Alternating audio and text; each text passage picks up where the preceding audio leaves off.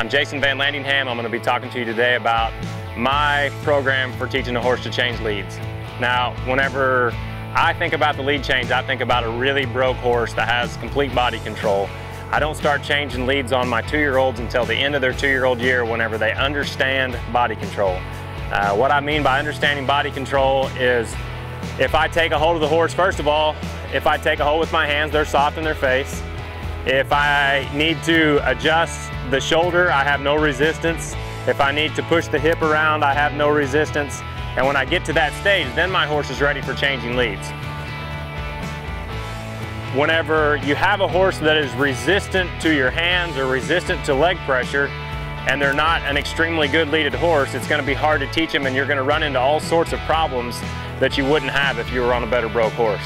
So if you're having problems with the lead change, chances are you have a body part that's not broke loose good enough yet.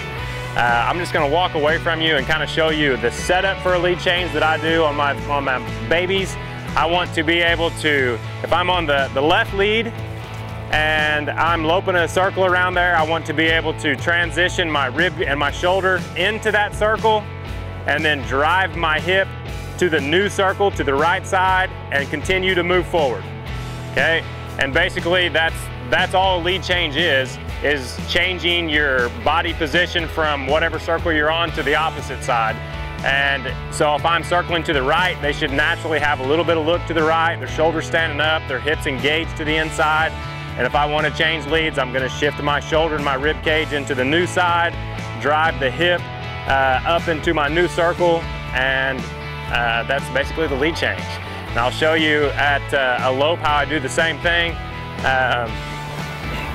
Obviously, the broker they get, your setup becomes less and less. You don't have to shift the shoulder as far.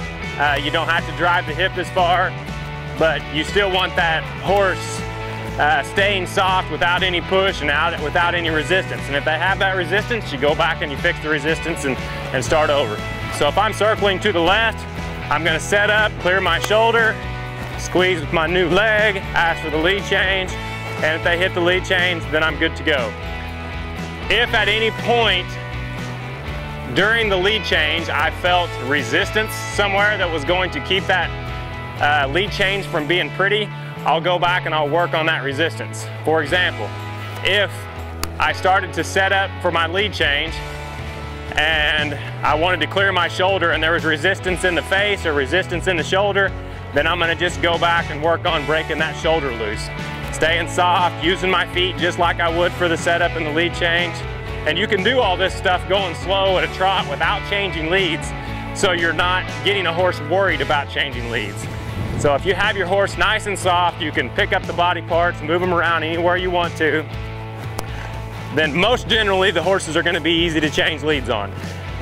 The way that we're breeding our horses today for the reining industry, these things have been bred to change leads for years and years, generations. So it's pretty simple to put a lead change on the horses today. Now, there are certain bloodlines that struggle with it more than others, and you just kind of know that going into it. So if you need to be more patient with those kind of horses that maybe struggle with the lead change and spend more time on your body control, it's worth the extra effort rather than getting into a fight over a horse trying to make them change leads before they're ready for it. So that's the basics of my lead change program.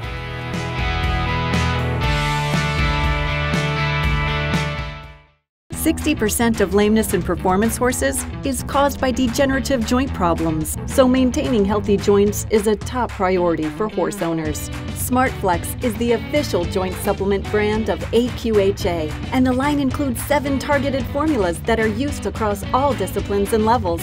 The SmartFlex family makes it easy to choose the perfect formula for your horse's needs, and they're all guaranteed to work. Visit smartpack.com/smartflex to find your horse's perfect joint supplement today.